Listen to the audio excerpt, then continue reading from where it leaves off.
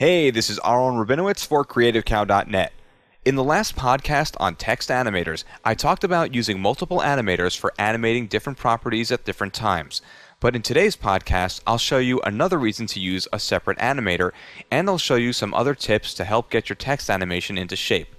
If you haven't watched the previous podcast on text animators or the earlier one on per character 3D text animation, you may be a little lost here. Apologies for that, but maybe you should have done your homework before showing up to class. Don't tell me your dog ate your iPod. Just go back and watch those and then come back here. And if you're going to eat that candy you're holding, you'll need to bring enough to share it with the rest of the Creative Cow class. Okay, for the rest of you teachers' pets who've been following along, let's get into it. So here I have some text that I've animated using a rotation animator. I've set it to rotate one full rotation, or 360 degrees.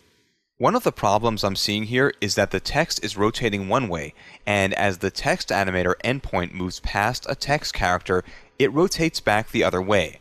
I guess that's okay if that's what you want, but frankly, how often are you going to use that? And by default, this is the way text animators work, so a lot of users see this and give up. But we can fix this. The solution to this is to go into the range selector and to twirl down the advanced settings and change the shape to ramp down, which in this case sets things up so that as the offset causes the text to animate, it does it in such a way that it doesn't return to its start value.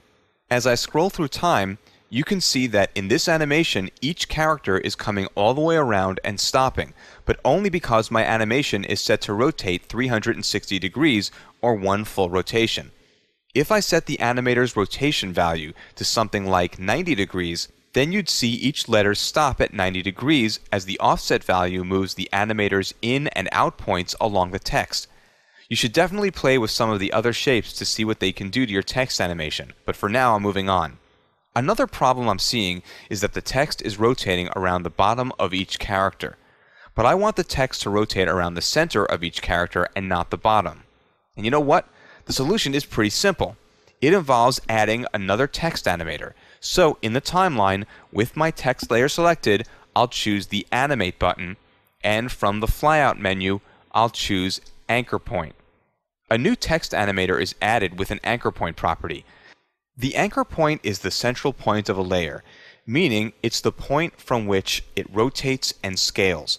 Changing the anchor point in this case will change the pivot point for each character. So if I raise the anchor point value a bunch and then let the rotation animation go, as you can see, the arc of rotation becomes quite dramatic.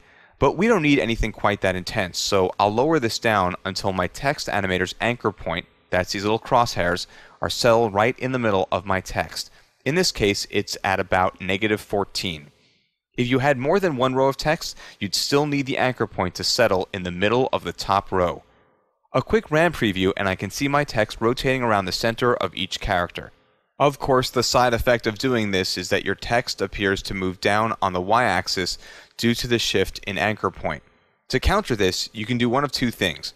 Either grab hold of the layer and move it, which may not be an option if you already have position keyframes, or you can just set the layer's actual anchor point to the opposite value of your animator's anchor point.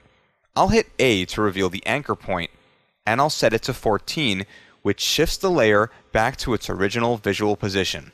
And for the record, the layer's anchor point has no effect on the animator's anchor point, at least none that I can detect.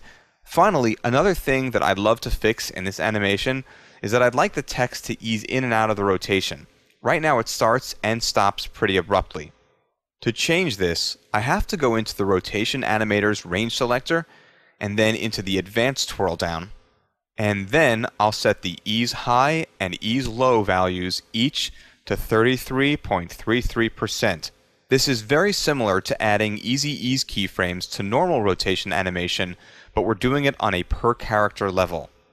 A quick RAM preview and I can see a much smoother rotation animation. Okay, that's it. Hopefully this will help you in the work that you do. Once again, this is Aaron Rabinowitz for CreativeCow.net.